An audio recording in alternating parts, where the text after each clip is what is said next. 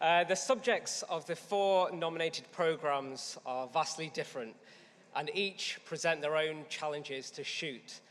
But the nominees have created exceptional work. So let's take a look. In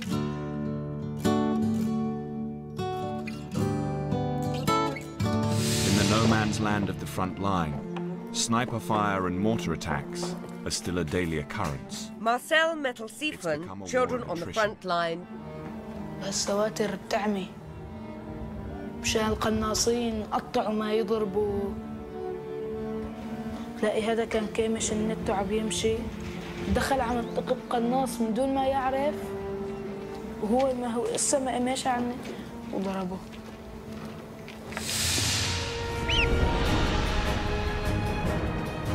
A perfect launch. Camera team, life story, first steps. And a controlled drop.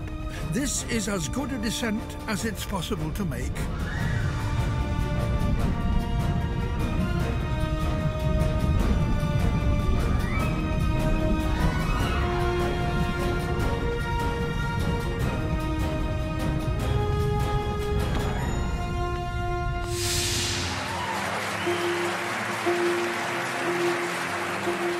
What do you make of that mention of the execution of 234 people drew applause?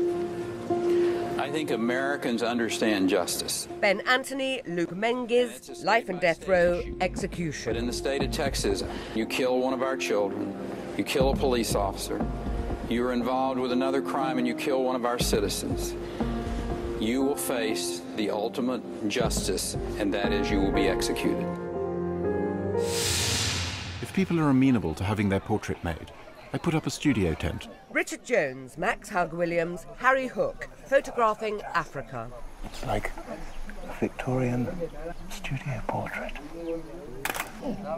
He wouldn't need one of those neck braces to keep him still. Absolutely like a statue. Fantastic mosaic in a Fraisana. Huh? Ni Missouri. We're in a Samama nominee.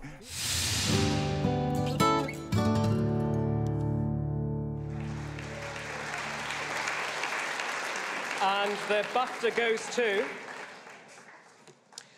Marcel Mettelseifen for Children on the Front Line Dispatches.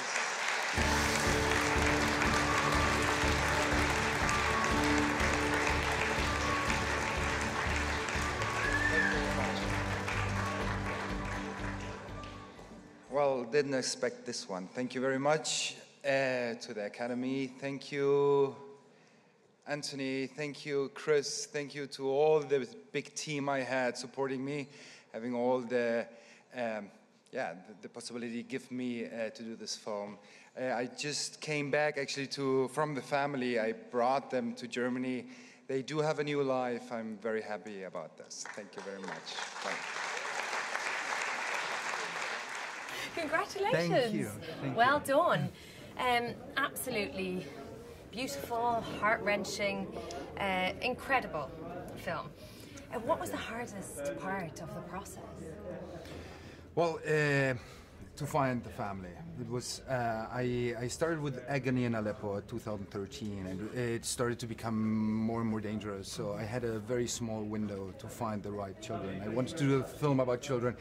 Doing so, you need the right children. So I found first Abu, the boy with the drums, and then I was trying to find girls, which is very difficult. So I was very lucky after a while to find these 3 amazing girls. Yeah.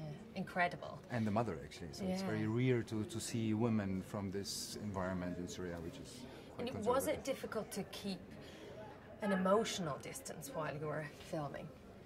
It was not while filming, it was, I think, more afterwards, because I was obviously started to become so dangerous for them.